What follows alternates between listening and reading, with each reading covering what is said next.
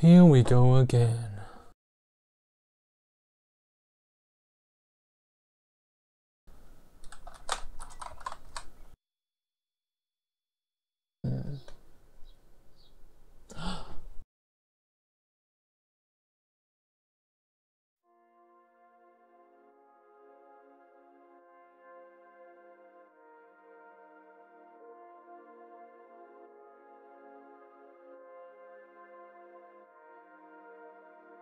Hello and welcome to Calisthenicspedia. Hi.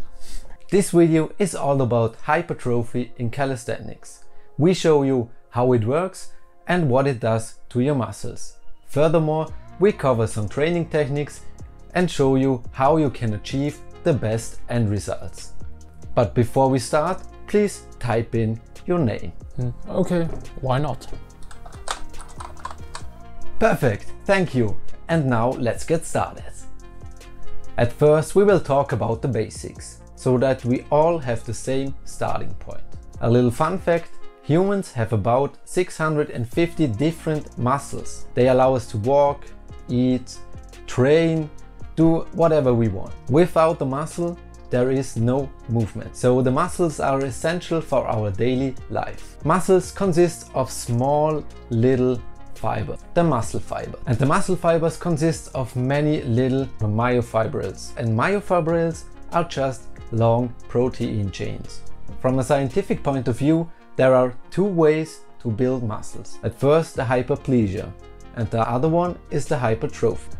What is hyperplasia? So in hyperplasia, the muscle cells get multiplied. So that means your body creates a completely new muscle fiber. However, this has not been proven in a human body yet, although it is disputed if we can transfer this to a large mammal just like a human. And what is hypertrophy? So the definition of hypertrophy is the volume increase of a cell. Didn't you mention that before? So it's a little bit different compared to hyperplasia, because in hyperplasia the cells get multiplied and in hypertrophy the cells increase in volume. So the word hypertrophy is just the volume increase of a cell, but in the fitness scene hypertrophy refers to the volume increase of muscle fibers.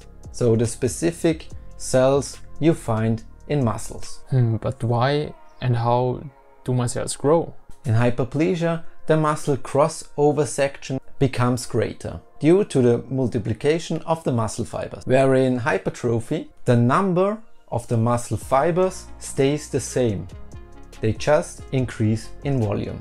And so overall the muscle gets bigger.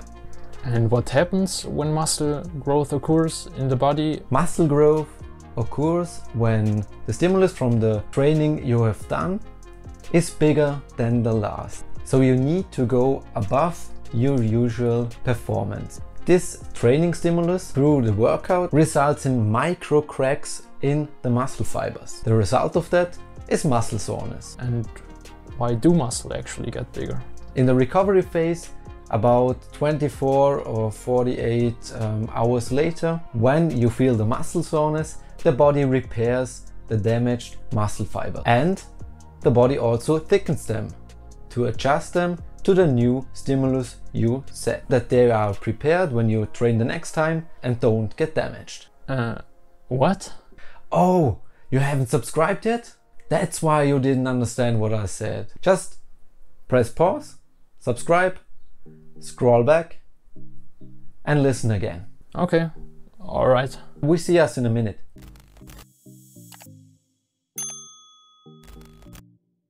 To illustrate, here's a small example. Let's compare the muscle with a plant.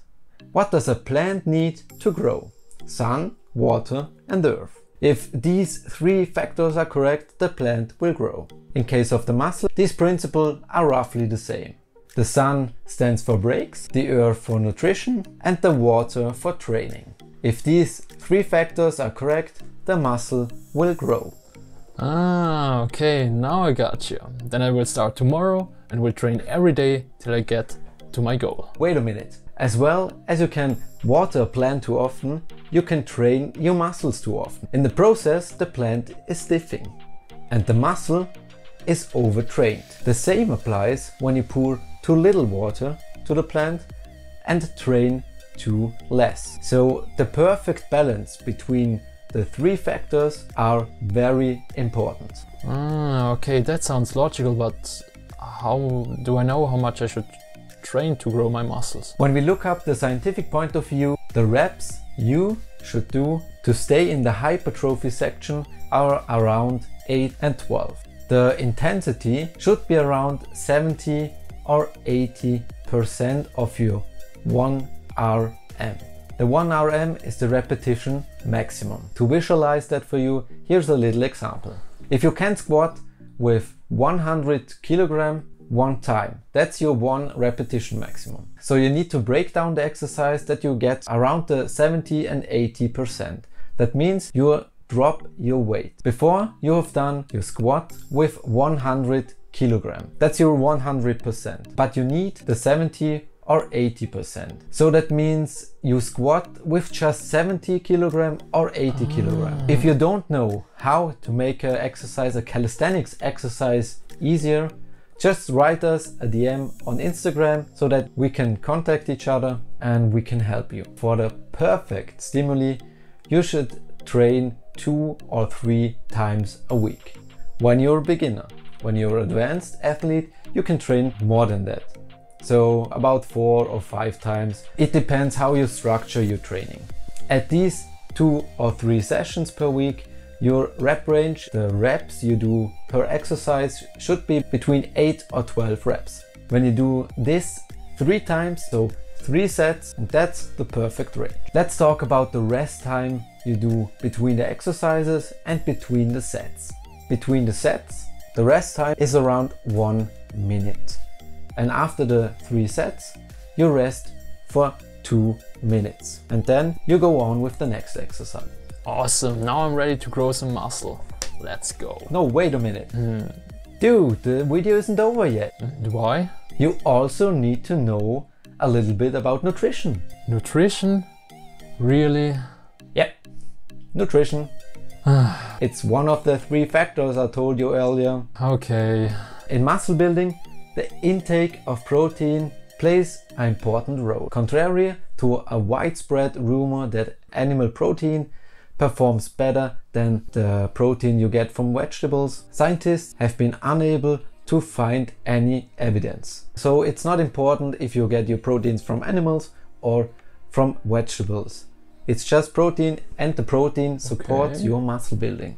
It is recommended to consume 1 to 1.5 gram protein per kilogram daily. That means when you weigh 70 kilogram, you roughly need to consume between 70 gram and 190 gram protein per day. Here you can decide whether you would eat the whole 190 grams at once or you split it up over the whole day. Schoenfelder et al. In 2013 has not been able to establish in a meta-study a correlation, so a connection between the time you take the protein and the success of your training. Therefore, the only thing you need to know is your recommended protein intake per day. Okay, that's all.